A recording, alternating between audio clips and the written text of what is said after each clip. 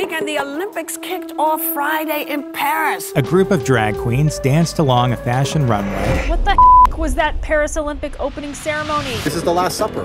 This is everything holy about Christianity. Say, oh, you cannot even complain. Drag queens appeared to parody Leonardo da Vinci's rendition of the Last Supper during the opening ceremonies in Paris. There is a conversation of like, does inclusivity go too far? Things I thought it was terrible. You're probably wondering what the is going on in France. This is the fall of man.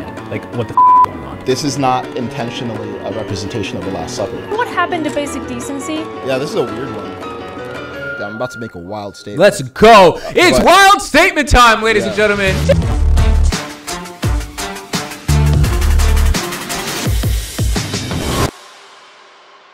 So every 4 years, the best of the best comes together around the world for what we call the Olympics. It's being hosted in Paris, France this year, and people are in uproar, specifically people on like the right, I guess you would say. They're in an uproar because part of the opening ceremony depicted a drag show rendition of The Last Supper. I heard about the outrage before I saw the clip, so I feel like I was more informed by the outrage than I was about the clip. But now that I'm watching the clip, I'm like, not that stressed, you know? And to be honest, one of the parts of being human is sexuality. Like, I think that's a fair statement to say. Like, but at the same time, would people be tripping if there was like some girl was giving that hawk tour on, on the fucking like hawk tour and spit on that thing to the Olympic torch? Is like, there is a conversation of like, does inclusivity go too far, right, when it comes to sexuality? I'm definitely, after being introduced to it via outrage, but now actually seeing the clip, I'm much more in the middle. The first thing to look at is this is not intentionally a representation of the Last Supper. The scene had not been inspired by the Last Supper and depicted a pagan feast linked to the gods of Olympus. And you could think he lied, but I looked at this and I was like, honestly, if I hadn't heard the news that this was a representation of the Last Supper that people were getting upset about, I might not have immediately thought Last Supper. Now, I can see how someone would look at that, and if they're looking to get offended, would be like, this is the Last Supper and they're being disrespectful and this is hateful toward Christianity. But I'm not coming in with that bias or like seeking to be triggered, so I don't view it that way at all. I just view it as like a bunch of drag queens at a table. So you see it as a non-issue? I don't see it as a non-issue because I think it should occur to the creative director that this could be interpreted as such, or if not the creative director, like other people on the team who are seeing this thing, and they should ask questions. If it's intended to look like the Last Supper, then cool, execute that. But you don't want to accidentally offend someone when you're trying to make a different statement. So if we consider the different opinions that are on the table here, you have the, we'll call far right, which is like, this is disrespectful, this makes a mockery. On the far left, maybe it's like, this is about inclusivity, this wasn't mocking anybody. And then you have the people in the middle, like Tom Jones, like, I was just making art. I just thought it was cool. Like, to be honest with you, it wasn't that deep. Bro. Yeah, it wasn't that deep. I don't even know what the Last Supper looks like. Bro. Yeah, like, I never read the Bible. Trying to get supper now. Yeah. I want to talk to you about why I initially thought that the far right had a point. First of all, media is influential, particularly to like young minds, because first of all, they're watching the most media, right? And they just haven't formed their sense of self. They don't know their identity, whatever. So if you're a parent, you kind of want to have tabs on that. And I can distinctly admit that over the last couple years, I have seen a trend of like, I'll just say it, like demonic and seemingly satanic messages being broadcast on like national television. And as somebody who doesn't necessarily identify as religious, I'm not personally like offended, but I can see if like your entire identity is religion and Christianity, you'd be looking around like, this is the fall of man. Like, what the fuck is going on? Everybody has a point. And I think a lot of times, I wish that on both sides, people could see how the other side is making a good point.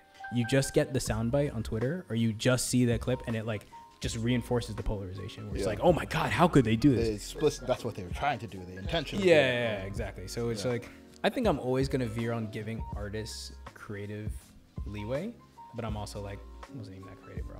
I don't even think it needs to be like, oh, if someone is homophobic, I think the best thing that gay people could do is probably try to be inviting. Like, hey, let us show you that we're just people. We're cool. Yeah. Right? Great point. Amazing point. As black people, right? It's almost like the word racist is used as a ad hominem attack, as if as soon as you say that person's racist, I as a black man am supposed to be like, well, I hate him too. And to me, I'm like, somebody who doesn't like black people, I kind of feel bad for you. I'm like, yo, You're missing out. You're missing out on the sauce. You know, like, let me change your whole world. Come here, baby. You know, take you on a magic carpet ride. And so it's like, oh well, they don't like me, so that means I shouldn't like them. Yeah. And it's like, that's not what Jesus taught. yeah, it's like turn the other cheek. But also like, like just, you know. But when I actually see a racist person, which I have, having like spent majority of my life in the South, I just kind of like laugh. Yeah, I'm like, oh, you're confused. You're an idiot. Yeah. Like, I'm not gonna hate you back. Yeah. I'm like, you're just a confused, you're just scared an child. Idiot. Yeah. And why would, like, exactly like a child, right? And so like, why would I hate a child for not understanding? And the only reason a child would have certain beliefs is because they have limited experience. Bringing us back to the Paris Olympic Games performance is actually really interesting because there was this choice to include children in the performance. I can totally see how, if your mindset around this is this whole transphobe thing, or this whole transgender thing is a satanic agenda that's being pushed by demonic entities. Yeah. Like, of course, you're not going to want to see kids involved in that. Yeah. But if your view is, hey, what we're just trying to show is people of various shapes and sizes getting along, and there's nothing sexual about it, it's just like people being expressed, and we don't need to sexualize the human body in every expression, then I can see it's like, oh, there's a purity in like what they're trying to do. I'm going to pressure test that. Let's go. Well, then in that case, if you're just trying to show a wide range of inclusive people, then you would like show a heterosexual couple making out. You would show a redneck like driving his tractor trailer, whatever the fuck y'all rednecks do. Getting drunk, getting muddy, baby, and hanging out with family. It seems like when we talk about inclusivity, we're only kind of talking about a certain subsect of the population. It's probably the same reason that, you know, Pride Month is not celebrating heterosexuals and Black History Month is not celebrating white history. It's because you want to put the lens on the historically underserved group. Yeah, 100%. I do feel like it's a great time to be gay.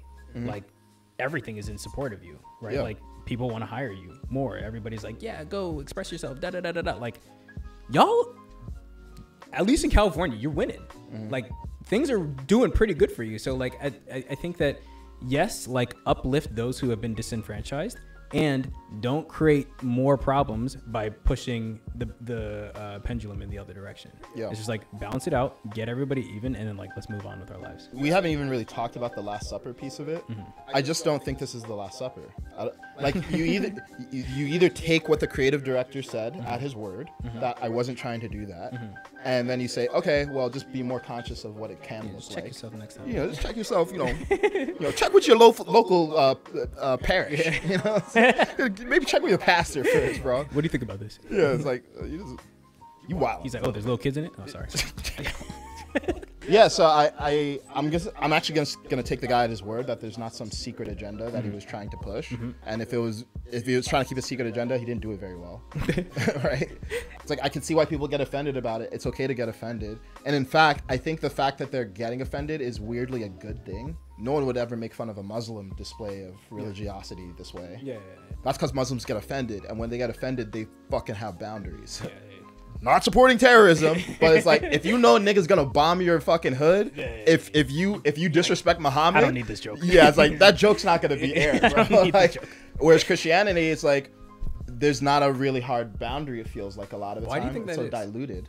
I don't know. I mean, is it because like Christianity is so widespread? It's easier to rile up a minority to fight because they feel like they've been attacked, versus like a out of the spectrum majority where people are just like, I just go to church on Sundays, but I don't really care. You know what I mean? I'm not that bad at. Yeah, but like if you think about it, it's like a Muslim person's like, if you're praying multiple times a day, if this is like deep inside of your identity versus a Christian person, like, you know, my mom would identify as Christian, but it's like, it's because you go to church on Christmas, right? Like, she's not about to like put up a fight to defend that one day a year versus like somebody who's Muslim. It's like every single day, like I'm doing Ramadan for a month, and this thing that I like starve myself for a month, you're gonna come out and disrespect. It's like, no, we're not. Yeah, we're not doing that. Yeah, which is something I respect actually. No, obviously 100%. There's extremes of it where it's like it shouldn't lead to killing. Yeah, but I respect like boundaries, have a value, and structure, and the reason why religions exist and the reason why religions are popular is because they give you an operating manual for your life and give you structure. Kind of useful. Yeah, which now to bring it bring back the scrutiny on the left. I think there's a lot of confusion in this effort to be accepting and compassionate for everyone. And then the boundaries get very fluid. And there's no boundaries. Yeah. There's no fucking boundaries. So then all of a sudden it's like adults can become transition their gender. Sure, you're an adult. Do what the fuck you want. But don't tell kids that maybe they were born in the wrong body. Exactly. Because if there's no line, then the line just gets crossed every single time. Exactly. Yeah. So that's part of the problem. It's like, here's the divide. I feel like the right lacks compassion. The left has too much of it. Yeah. The right has truth. The left has too little of it. Yeah. So what happens is you have these far left people who it's like this archetype of the devouring mother. Probably most Republicans would be like, yes, gay people should have rights and these things should be uncontroversial at this point. But there's something that feels distinctly unnatural about influencing kids to want to change their body. Yeah. Like there's a difference between a natural aspect of nature that is a minority aspect but still a natural aspect, and people using science to take off their genitals or manipulate their hormones and things like that. And I'm not saying there's anything wrong with it. I'm saying, like, humans, we exist to try fucking everything. We should look at what it is, which is often not psychologically healthy. Yeah, and just because we can try everything doesn't mean we necessarily should. Exactly. So it's like another word for, people on the right is conservative. And literally the definition of conservative is like, this can go too far. I want to like conserve on let's not let this go too fucking far. Right. And it's like perfectly exemplified by a border. Right. The super compassionate people are like, let everyone in. It's fine. No matter. And then the Republicans or conservatives, whatever you want to say, are like, no, like, just put up a fucking wall. Right. Republicans are daddy. Democrats are mommy. Yeah. Newsflash: liberals and conservatives need each other. They need to fuck. Mommy and daddy need each other. You need to stay together. I think we just solved the entire. We did. Like, we just need more Democrats to fuck Republicans. So as someone in the middle, you know what I'm saying? Like, bring me all your girls. I'm not particular. I'm saying I'm independent, you know, but you're about to be dependent on this. America solved. All right, ladies and gentlemen. Well, thank you for coming to the For the Culture Drag show. We hope to see you at the what's it called, the award ceremony, when you get the medal. Yeah, I think today's episode was a gold medal. Emmys. Yeah, Emmys, some shit like that. But thank you for tuning in. My name is Imari. My name is Kaizen. And until next time.